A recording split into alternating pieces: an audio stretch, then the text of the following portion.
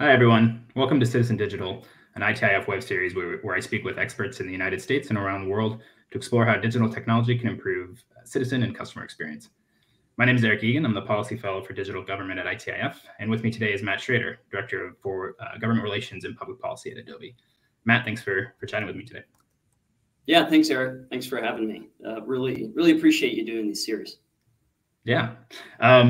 So before we jump into the broader conversation, maybe you can share a little bit about yourself, your background, how you find yourself working in this space. Yeah, thanks, Eric. So actually, I got my start working on Capitol Hill. I worked for Congressman Tom Davis, who was a congressman from Virginia.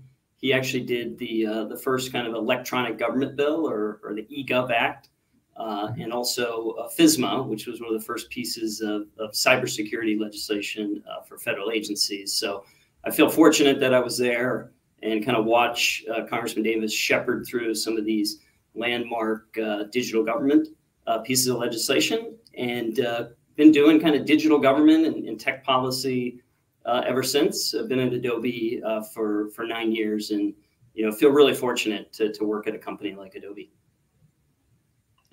Yeah, some of the as you said, landmark kind of OG digital government kind of stuff there. Kind of back when it was called eGov, and now I think we've kind of shifted away from that a little bit. But yeah, so maybe that kind of leads me to my, given that background, kind of my first question is kind of an opener that we do here. It says, really how you maybe personally think about what digital service delivery is, customer experience with government.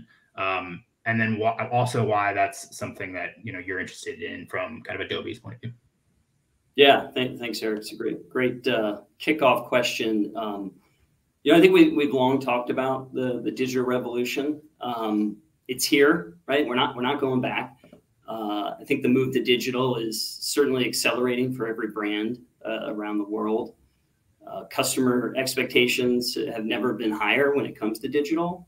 I think the shift to remote work has made digital workflows even more mission critical, empowering those modern consumers. And even in this digital first world, I think it's still creativity and personalized connections that we crave most as people and as societies. And Adobe's been pretty fortunate to recently we helped out the U.S. Census with powering some of these modern digital government experiences. So we had the pleasure, really the honor, to power that 2020, which was kind of the first online census experience, and help to create more modern, personalized experiences as many people went to take that census online. We're also doing work up in Canada to consolidate hundreds of websites onto a modern digital kind of website experience platform up there. That's really cool. Yeah, I mean, I obviously think when people think of Adobe, they tend to think of forms and PDFs and things like that, which there are many in all levels of government. But I know when we've spoken before, there's y'all do a lot more than that. So it's kind of it's always interesting to hear.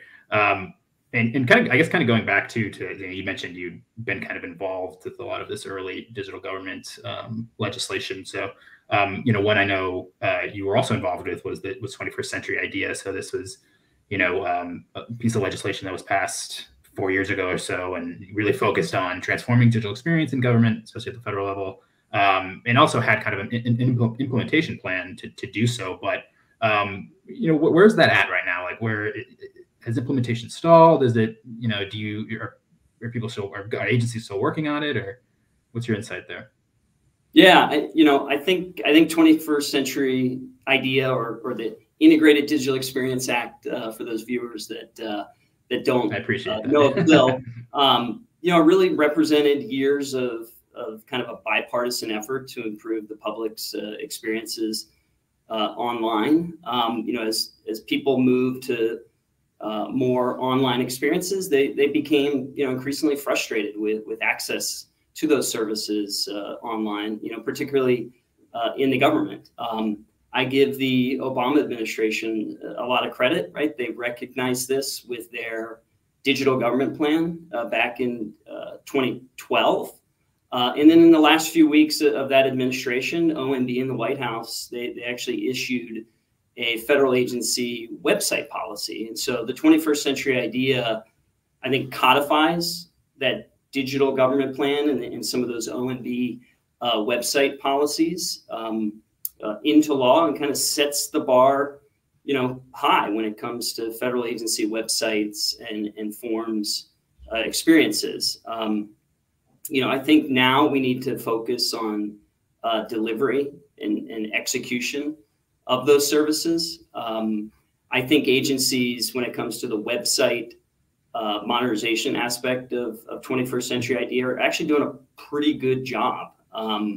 If you look kind of across so if you look at probably the CX, the CTO or the CFO Act, the CFO Act agencies, I think they're doing a pretty good job.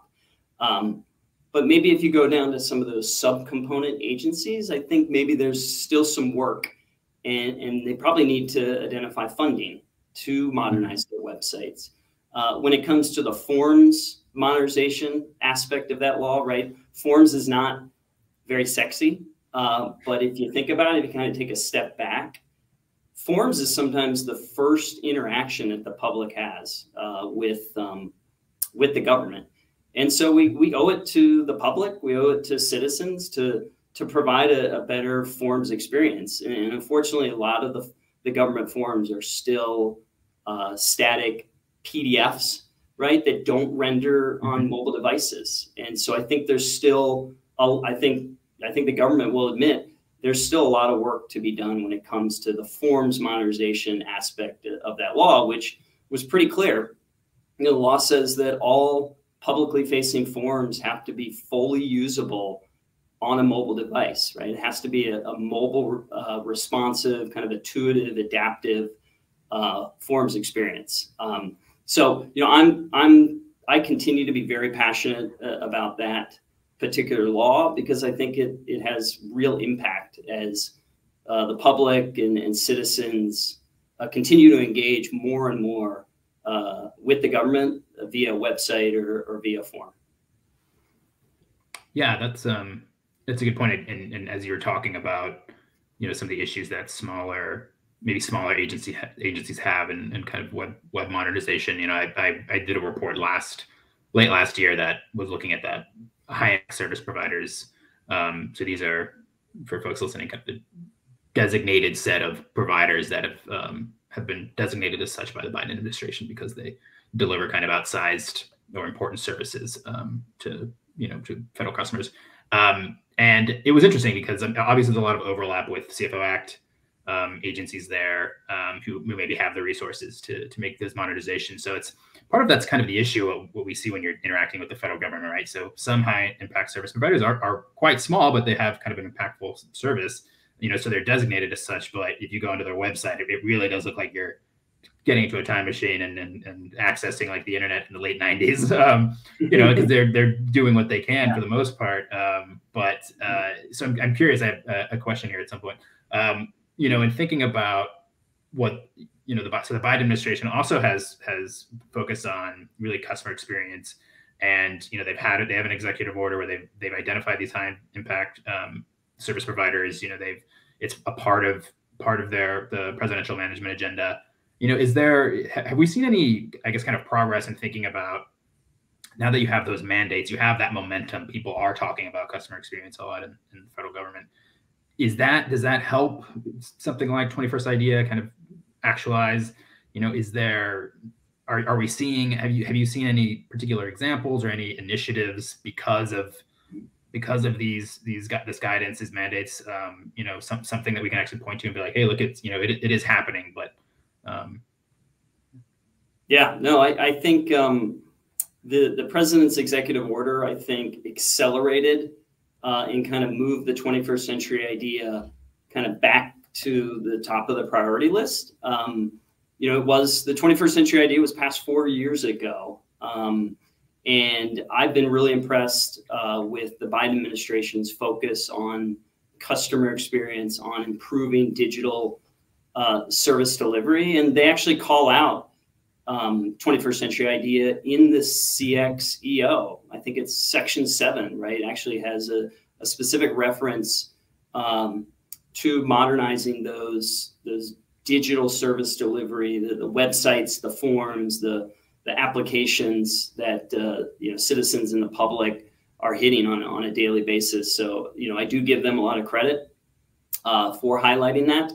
And I think even Claire Monterana, the federal CIO, has come out and said that improving customer experience and modernizing digital service delivery, I think, is a top 3 priority for her.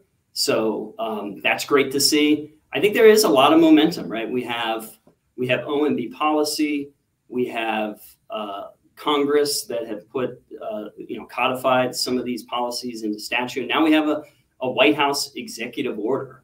I can't think of another time where there's been more momentum around improving customer experience and digital service delivery. And I think, the one piece that, it always comes back to funding. I think Congress kind of has the duty now to fully fund some of these initiatives. And I think the Biden administration put $500 million dedicated in the FY24 budget towards these type of activities. So I hope to see, this has been a bipartisan issue. It's been bipartisan. It's been bicameral up on Capitol Hill. I hope that, this is kind of one of the last remaining issues where people can actually come together, right, and work in a bipartisan fashion to really fund the EO and the law. Yeah, that's a good point. I'm glad you're talking about funding as well, because I know, obviously, the TMF board, so the Technology Modernization Fund, which is also kind of a broad purpose kind of working capital fund within the federal government. I know the board reserve that's kind of chaired by the federal CIO. They also reserved around $100 million for specifically for customer experience type of work. And I think within the last few months or so, I think they approved a couple projects, including for USAID. How meaningful is that? I guess kind of thinking about what you just talked about with $500 million for this upcoming fiscal year. They have the Technology Modernization Fund. Is it enough? Is there is that, I mean, it's I know funding is always hard to come by in the federal level, and agencies will always be like, we never have enough. But like, how impactful are these opportunities for agencies, especially maybe smaller ones who don't have, not the CFO Act agencies who need anything they can kind of get? Yeah, I think the president's management agenda. So that was the other aspect that I left out, right? So you have OMB policy, you have the law, you have an EO, but you also have the president's management agenda, which this is the number 2 priority, is a focus on customer experience. And I think they have it right. I think the goal behind that PMA priority is focused on how can we increase experience quality, right, to be on par with top consumer experiences. And they're trying to target moving from last place, right? The government's in last place into the top 10 on the Forrester CX industry ranking. And so that's the right focus. And I think that they're also, the focus on the high impact service providers, the HISP, is the right focus as well. And then those life experiences too. If we start to see citizens in the public reacting to the modernization of those life experiences, and you start to see that in things like the Forrester CX index, I think we're going to then know if we've moved the needle on these issues.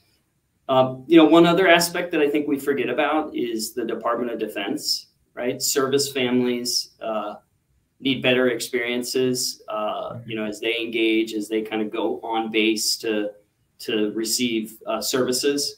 That's another thing I've been focused on is making sure that the Department of Defense takes this serious, right? And we don't forget about our military service members, kind of our active duty service members, and the experiences that they're getting on DoD public websites and via forms and applications. I will say the VA is another agency I think that has really taken this serious. They've done a great job of modernizing the front end of va.gov. I know there's been a lot of work that's gone into that service, and USDA too, right? They were one of the kind of priority agencies, even under the Trump administration, now into the Biden administration, that's really focused on improving customer experience. Yeah, that's a good point. I was going to ask you to expand a little bit, kind of explain what life experiences were, and you started to do that because I believe one of them is that experience, that transition from active duty to civilian life, and it's maybe you can hit on a little bit of why something like life experiences is a right approach when you think about digital experiences, because as we'll say, that experience requires not just like going to the VA. Often it includes interacting with multiple services. So like what are life experiences, and why is that kind of an interesting way to think about digital experience? Yeah, I mean, I like to think, that one of the top examples would be, like a natural disaster. I know that, there's been some challenges over at FEMA with respect to, accessing applications online and via mobile devices. So that would be, it would be great to see all the, FEMA forms be mobile responsive. So if you just were in a natural disaster and you don't have a home and you don't have a printer, but you have your mobile device, it would be great, right? If you could, and I know FEMA's been working on this, if you could access all of those disaster recovery funds and services that FEMA provides just on a mobile device. You can do everything via that mobile device. I think that's where we need to get to from a life experience perspective. And then, the other thing that we forget about sometimes is, we do need to make sure that, the call centers are up and running well as well, right? This isn't all about technology, right? And there still are folks that want to submit paper, right? So we need to make sure that service is also available. Yeah, that's a good point. As we obviously this web series is talking about digital experiences in government all the time, but it's not the only experience. So it may be the increasingly more vital experience. But one thing I like that you hit on was kind of that concept of meeting people where they are, and that's kind of it's kind of what life experiences are thinking through, right? It's what are the situations, the critical situations in which people need to interact with government, and how can we do that? And to your point, it's some of that is investing in digital experiences, so they have that access, because they may have a phone, right, but they may not have other things. Yeah. But sometimes that's also thinking creatively of where an office may be located, or how that experience is organized. This is kind of, I was thinking back to when you were talking about the presidential management agenda, and one of the things that they're really trying to do, and if you go to like performance.gov/CX, you can see how they're trying to measure this. And I think, in some of the research I've done, that's also kind of a challenge. One is how do you measure, it could be kind of two questions here. One is, how do you measure kind of customer satisfaction with existing traditional delivery models? So that could be kind of maybe like I was saying, like how you interact in a location, or walking in or interacting a kind of traditional or a call center.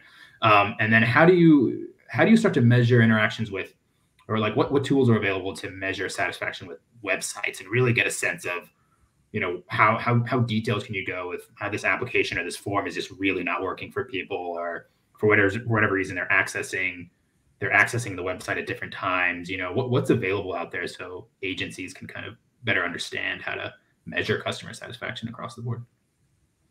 Yeah, I think that's a good question. I think there certainly can be more tools out there to help measure these type of things. I think you guys have been doing some great work looking at the accessibility of websites, and I know that GSA has some good tools, right? That that agencies can leverage to see how they're doing with respect to accessibility of websites and accessibility of forms. So, I would point out some of the work that GSA is doing.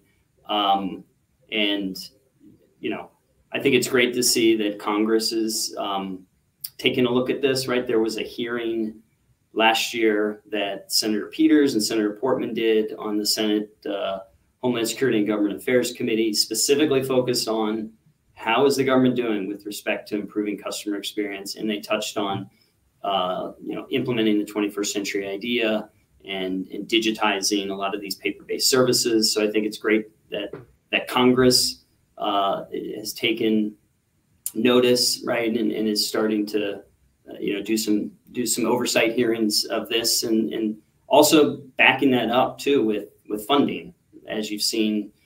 Under COVID, right, there was $1 billion put into the Technology Modernization Fund, and big focus of that funding is on customer experience.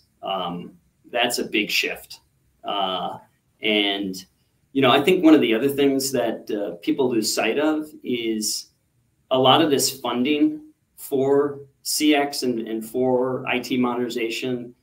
I think 70% of it is in O&M, or operations and maintenance budgets. We need to somehow shift that to more what's called development, modernization, enhancements, or DME funding streams, because that's the type of funding I think that's going to help to implement everything we've been talking about here today. Yeah, that's a great point. And something people don't realize as much unless you're kind of deep into the federal government is how much, they say that you can point to all billions of dollars in federal IT, but so much of that goes to the problem of, behind the scenes, the legacy systems that you still have to keep running, and they're expensive, but they're also expensive to replace. And all of that is just not even customer facing. So it's this, when people kind of ring the bell of like, well, we need this kind of funding to shift away from, so we can get more towards that customer facing, development, like we're improving things, we're investing in kind of customer facing technology, as opposed to just all this stuff behind the scenes. But as I, we're already running low on time. So a couple more questions here, but one was just kind of, I guess, from a practical point of view, we talked about funding, we talked about like, what little things that or low hanging fruit, or maybe bigger things too, that agencies can do if they were thinking about like how they can really move the needle as quickly as they can, as you can do it, as any that can be done in federal government. What kind of things should a federal agency be prioritizing right now? Yeah, it's a great question. I think one of the things that we've been looking at is the 21st century idea mandated that the CIOs be responsible for implementing that law.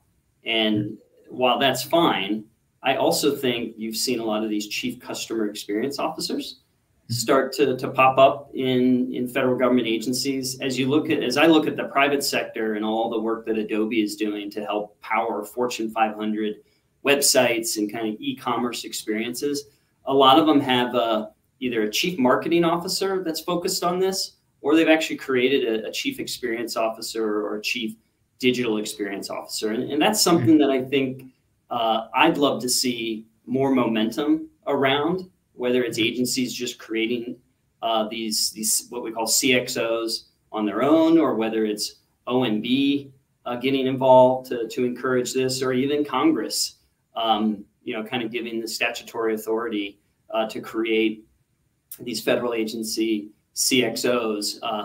My mind is, made up that CIOs have a lot on their plate, right? They have to do data center consolidation. They have to do cybersecurity. They have to do CX. They have to modernize these legacy IT systems. I think they need a partner, a CXO partner, to kind of work in parallel and partner with to really drive forward full implementation of the CXEO of the 21st century idea. So that's something we're certainly encouraging. Yeah, I totally agree, and we've had the pleasure to speak to some CXOs, and it's a cool role. Like, and it's, as you said, it's good. You have all this momentum, political momentum behind customer experience now. So now would be the time to be able to create those types of positions, right? It's bipartisan support you have, but I'll see if I can squeeze in one more question. And that's just kind of what you're excited about in terms of, so if you're thinking about things that are out there and digital experiences that government serves, it could be the classic kind of chatbot. It could be, maybe you think ChatGPT could play a role in that, but what's out there that you think is like, or it could just be like, websites are still where it's at. One of the areas that we've been doing a lot of work around, and I'll close with this, is content authenticity or digital provenance, right? So as we push out more pictures and videos and online content, and with the increase of deep fakes and media manipulation and generative AI, how can we ensure the authenticity of all those pictures and videos that even the federal government and private sector companies are posting online? And how can we provide more authenticity and provenance of those pictures and of those photos, so that ultimately the public can have that information and they can make the determination on whether something's real or not, if a picture is real on a website or up on Facebook, or if a video is real or not.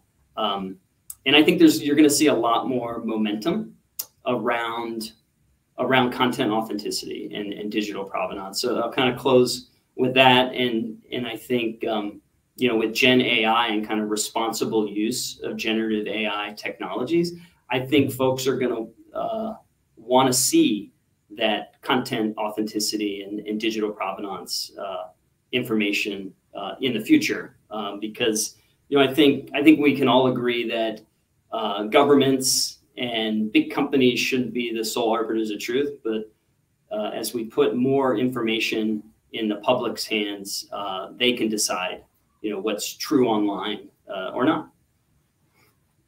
Interesting. Yeah. Thanks for that. No, that's I think you're totally right. That's an interesting insight and something to look out for. All right. Well, that is all the time we have for. Matt, thanks again for joining. I appreciate it. It's a good conversation. Yeah. Thanks, Eric. Thanks for having me. Yeah. And for those watching, don't forget to subscribe to ITF on YouTube for other great content in tech policy, and stay tuned for more episodes of Citizen Digital. Bye now.